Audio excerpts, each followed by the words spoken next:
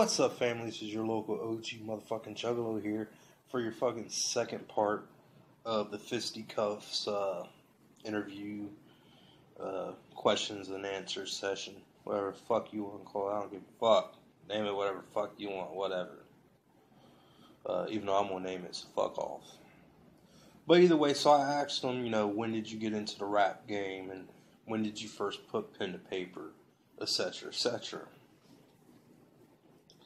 So, it goes as stated from Mr. Fisticuffs. I started as a rhythm guitar player in a hardcore band named Project Ghetto Creep in the late 90s. We did one show and broke up. It was a super fresh fucking show though. Big crowd, lots of little hotties running around. And let me say this. This is a little fucking message, advice, or whatever from motherfucking Fisticuffs, so pay attention. If you're a young homie peeping out this shit, then take my advice. Get in a fucking band ASAP. Young bitches love dudes in fucking bands. I don't know what's wrong with them, but their brains see band and they're like instant dick hounds. I was a horrible guitar player, but it didn't matter. I had more chicks hitting me up than I knew what to do with back then. Anyways, I did a show, jumped off stage, and beat some kid up that was yelling shit at me while I was playing and got arrested. Between that and my shitty guitar playing, I guess the rest of the band was like, fuck this dude. And we broke up. It was all good though. I still loved music and probably had more hotties after all that shit. But I knew I sucked at band shit, so I tried rap.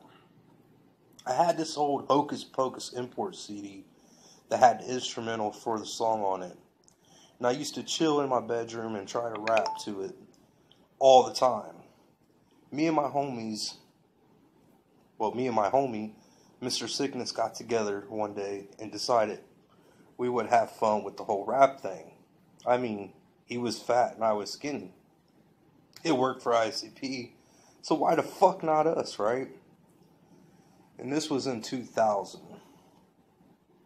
We did lots of dumb shit though, and nothing was never really serious. Then in 2001 I went to jail for a little bit after some bullshit involving a fight with these out of town lames I had a run-in with, and that's when my rap career started really.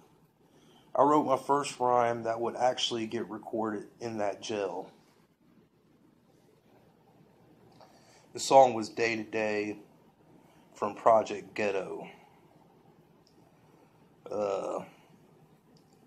And the album was called 106 Blood Moons back in 2002. When I got out, me and Sick found this homies called Mini Mac that made beats and had a little recording set up in his room. We started putting tracks together and ended up putting a debut album out in 2002. Project Ghetto Creep was back. Only this time, it was a fucking rap group. I still sucked. Though, to be honest, shaking my head. I go back to listen to that shit sometimes and wow. We had so much. We was just some kids trying to live our dream with zero idea of how to get to it. I gotta say though, for its time and what it was, that shit was kinda hard. We got well known and underground fast after that. So, there you go. That one was shorter reading, I guess, but that's a lot of fucking writing. So I cheated.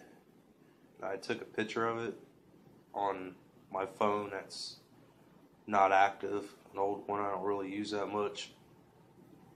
I'll use it for certain videos because I got a different editor on it or whatever, but besides that, I don't really fuck with it. But I'll use it when need be, like when the light shines on me. That comes from this phone right here. It's this fucking old piece of shit that don't really work. Besides, I can get on YouTube, watch videos, that type of shit just because of Wi-Fi, but there's no service on it. But, So yeah, I just took fucking a picture of the text he sent me on Facebook, and I went from there. I was like, fuck that shit. That's a lot of fucking writing. And yeah, that was a pretty interesting little tidbit of how he started. He was a rocker at first, which wasn't that long apparently. And he got into a fight, beat some kid up, in his one and only show as a guitar player. And after that, he said, fuck it. You know, he recognized that he had no fucking delusions. You know, he was like, well, shit, I'm not really a good guitar player. Not really that type of cat. So, shit, let me try rapping. And I have to say he found his niche, and that would be it for this section of fucking Fisticuffs, the dope ass rapper. Part 2. I'm gonna try. I might drop part 3 tonight. I don't know. But it is coming. But we get into more, and I think around part 4, I think I'm gonna put it, is really fucking a dope ass story. So I would check it out. It's pretty interesting. But if not, I guess whatever. But that's it. Much clown love. Thanks for watching. And whoop whoop motherfuckers. Wrap my hands around the throat. I can squeeze each show until life has been revoked. I can.